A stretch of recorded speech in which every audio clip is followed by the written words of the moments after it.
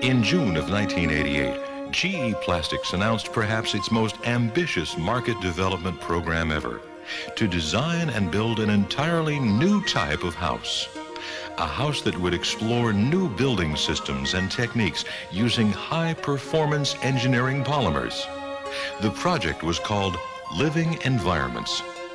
Unlike concept houses of the past, it would serve as a living laboratory, continually changing to evaluate new ideas and help drive change in building and construction, the world's largest materials market. The project would explore every facet of modern living, including home automation, heating and cooling, appliances, and related systems such as security and entertainment. Design work progressed quickly from concept drawings and scale models to a full-size mock-up that allowed the GE Advanced Design and Development Group to evaluate how the house, its systems, and its components would interrelate once completed. Already a topic of considerable interest at trade shows and in the press, formal groundbreaking took place in September of 1988, and the project was officially underway. Since the Living Environments house was located at GE Plastics headquarters in Pittsfield, Massachusetts, the most immediate challenge was facing the rigors of a New England winter. As a result, the foundation was poured using new Valox Plastics concrete forms under a 14,000 square foot bubble. Living Environments was more than just a GE Plastics concept. More than 50 partner companies from around the world contributed products and expertise, making it one of the most unique collections of building technology in the world. After only 3 years of development and 13 months actual construction, the Living Environments Concept House was officially opened in October of 1989. Contrary to popular belief, it was never intended to be an all-plastic house. Quite the contrary. The idea, symbolized by the entrance to the house, was to use the performance and function of thermoplastics in harmony with traditional materials like wood and stone. At just over 3,000 square feet, the house did use more than 45,000 pounds of plastics of all types, about 30% of the total materials used in the house. The ultimate goal is to someday build a high-quality, more efficient house with a total content of as much as 70% thermoplastics. As you enter the house, the most frequently asked question is, where's the plastic? Again, the goal was to build a house for people with large, open expanses, hardwood floors, and a reflection of traditional tastes and values, but also subtly providing the latest in technology throughout. A central computer, for instance, serves as a home office with fax, printer, and word processor, but it also runs all the systems in the house. A unique baseboard raceway system carries all the house telemetry, electricity, telephone, data, and security systems, connecting every room to the computer in an easily accessible manner. The rest of the living environment structure is devoted to how performance plastics can be used to build these visions of the future. The total exterior of the house, for instance, represents a range of different GE plastics. 2 different types of roof are used. On the south side, these injection-molded Norel resin panels are designed to replace traditional flame-retardant cedar shakes. From a fire safety aspect, GE Plastics can actually outperform many traditional roofing materials and is lightweight and easy to install. On the north side of the house, tiles of tough polymer and glass composite are used, in this case stamped for a traditional slate roof look. Siding for the house is a thermoplastic coated with weather-resistant Geloy resin, and the stucco surfaces are one of the most interesting new products developed for the construction industry, G-Set high-density foam. This high-strength foam can be installed using standard drywall screws, then coated with an attractive polymer stone finish. The same material in higher densities is also used for these paving tiles. Though lightweight and easy to install, they give a look, feel, and wear resistance of stone.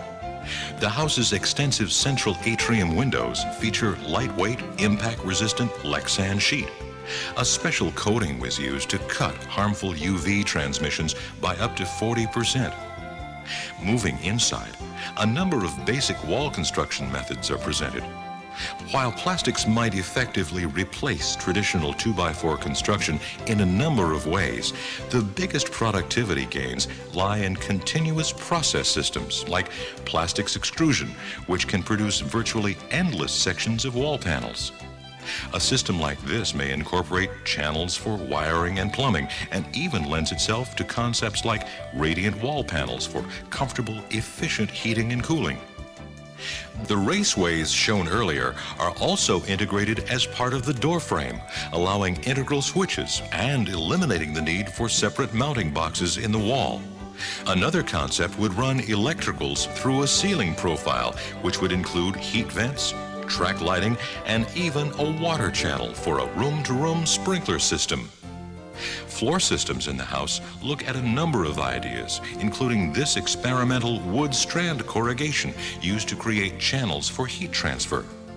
On top of the subfloor are these G-set foam waffle panels that offer heat and sound insulation, but also provide channels for plumbing and wiring. These become particularly important in the bathroom, where a central water manifold can be used to connect fixtures using flexible tubing and quick connect couplings. These work particularly well with a new family of prototype plumbing cassettes like this sink module. The drain, trap, and hot and cold water feeds are all integrated into a single blow molded unit which can be clipped into the wall system. Together with a modular vanity and sink, the whole unit could be installed and plumbed in under an hour. The same holds true for this shower cassette or this slimline toilet, where the blow-molded tank is built right into the wall to reduce the unit's overall size. The unit's waste preprocessor and pressurized system also allows narrower pipe dimensions throughout the entire sanitary system. The house holds hundreds of interesting ideas and prototypes, even in the basement, where a number of new foundation concepts are shown. New ideas in concrete also extend to recycle. A new architectural concrete has been developed using reground car parts and business machine housings to produce a wear-resistant, lightweight engineering concrete.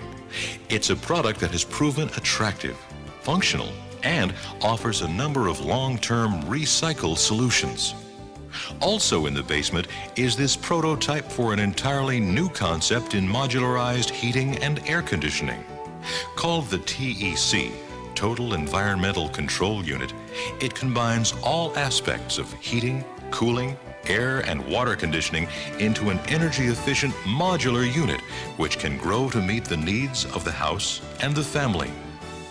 Though the Living Environments Concept House is impressive in size and scope, the real goal of the project was to develop building systems and components which can be used in smaller, more affordable housing.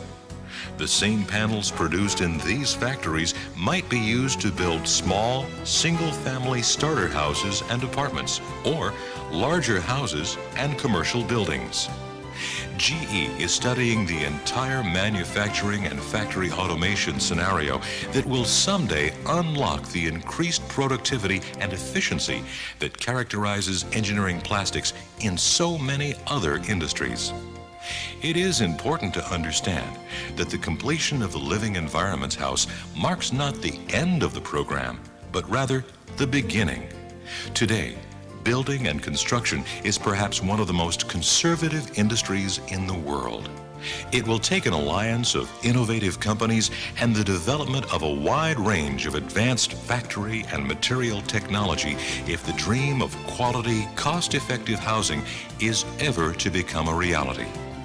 Living Environments is a blueprint and a first step in meeting one of society's most fundamental challenges.